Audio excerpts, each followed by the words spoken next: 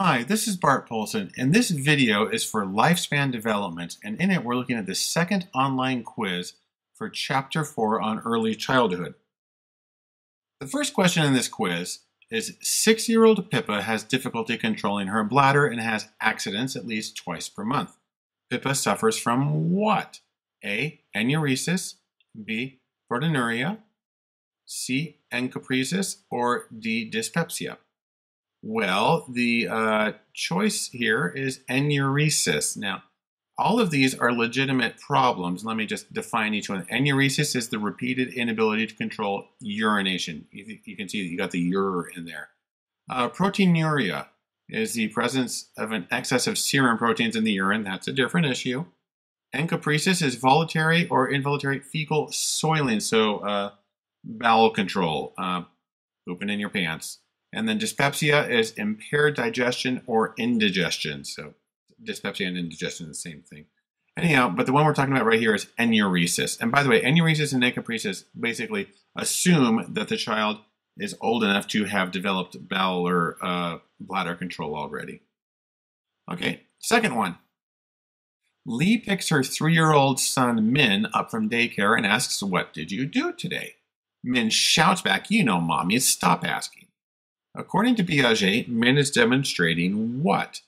A. Egocentrism, B. Narcissism, C. Apathy, or D. Individualism. Well, those are all four things that people can display. The one in this case is egocentrism. Now, again, we talked about this in the last quiz. We're not talking about the vain, self-absorbed kind of egocentrism. But for Piaget, it means the inability to take the physical viewpoint of other people. And we saw this one before. He used the 3 mountains task and saw that if a child was sitting on the left side, you see here where they have the air mountain on the left, the cylinder in the middle, and the cross on the right, they're not able to see that if you were sitting on a different side of the table, those would be in a different arrangement. Anyhow, that's egocentrism.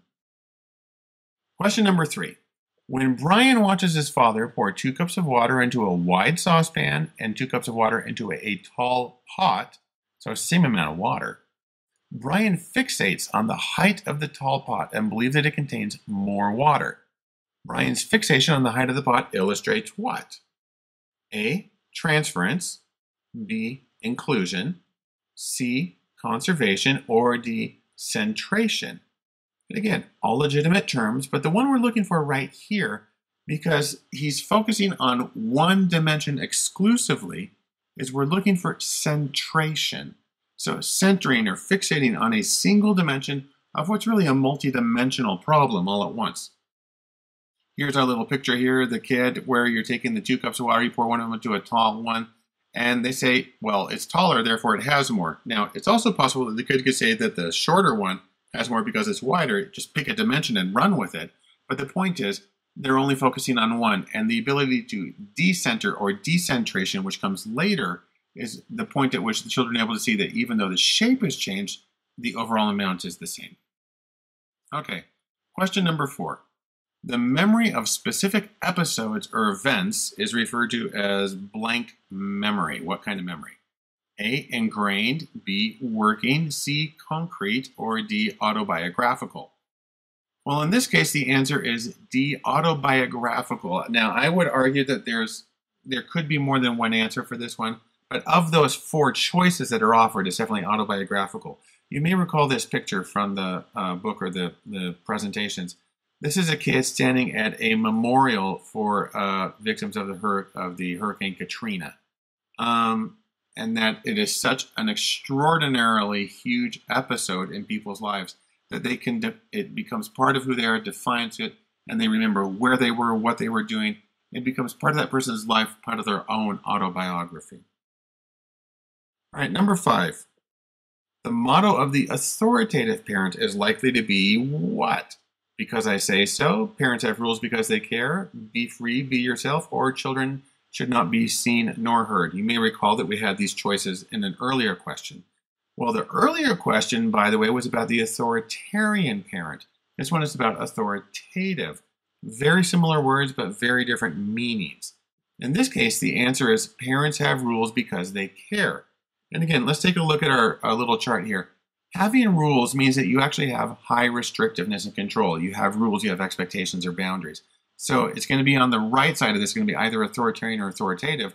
What distinguishes between the two is the dimension on the left. Is it warmth and responsiveness? If it's low because they don't care about the kid, that's the iron fist, do it my way, authoritarian. But people who have these expectations, these rules, these controls, and they care about the child, and they have communication with the child, and they're involved with the child, that's authoritative. And that, of the four choices here, is the only good kind of parenting, according to most research outcomes. All right, number 6.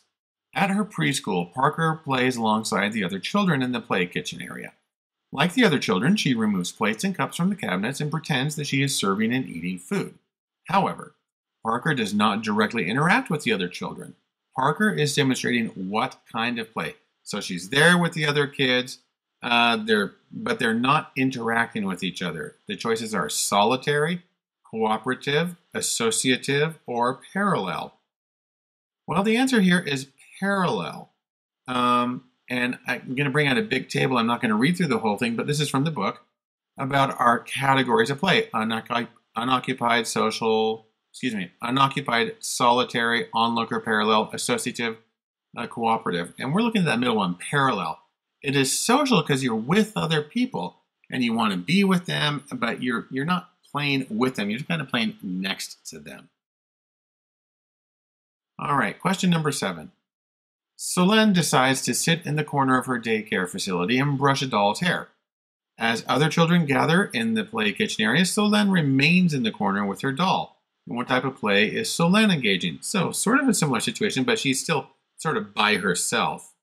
All right, solitary, unoccupied, onlooker, or parallel play. In this case, it's solitary.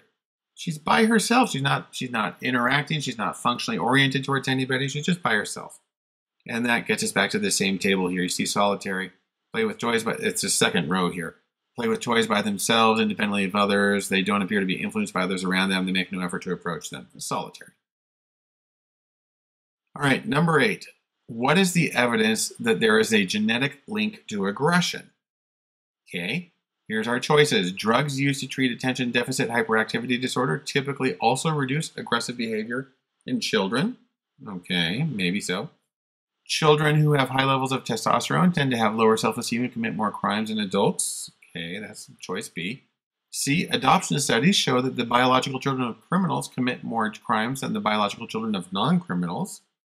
Or D, there is a greater agreement rate for criminal behavior between identical twins than fraternal twins.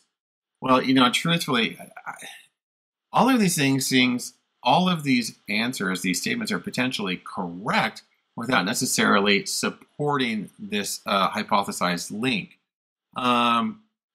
Most of them are irrelevant because they can't say that it's because of the genetics.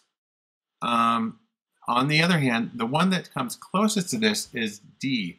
There's a greater agreement rate for criminal behavior between identical twins and fraternal twins. That is normally taken as an indication of there being some kind of genetic or biological trait.